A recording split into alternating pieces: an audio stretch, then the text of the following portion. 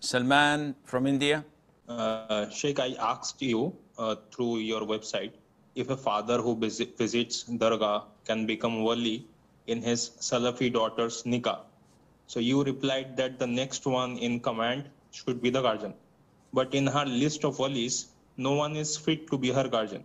Some of them are dead, some of them does not pray at all, and the rest do shirk.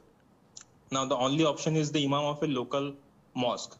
So instead of doing this, if I can convince her father to stop going to dargahs, and if he agrees that he will not go from now on, so can I trust him and do this nikah with him being the wali? Salman, in your question, you stated that her father is practicing and a good Muslim, correct? Yeah. Yes. This was confusing for me when I'm answering your question. How could he be a good person, a good Muslim and practicing and yet visits dargahs? So you have to first of all clarify, why is he visiting dargahs? If he's visiting it because he's making dua or sacrifice or any form of worship, this is shirk. If you can invite him back to Islam, then definitely this is a win-win situation, alhamdulillah.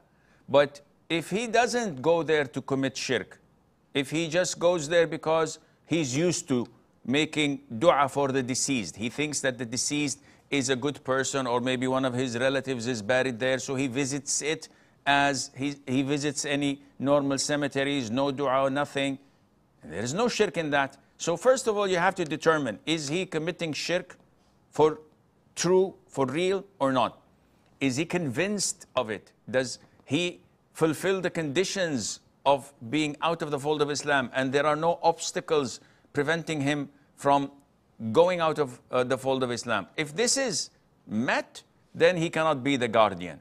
What to do afterwards is to go to the next of kin, the next one in line. And if they're all the same, then you have to go to the Muslim qadi, or as you said, qazi, the Muslim judge, not any random imam of a masjid. So the Islamic center there, the representative of the Muslims in your area, in your state, you have to go to him and he will conduct the marriage, inshallah. But if by any chance or means you were able to convince him to revert to Islam and he rectifies his affairs and he's a proper Muslim, then he's a guardian, inshallah, without any problem.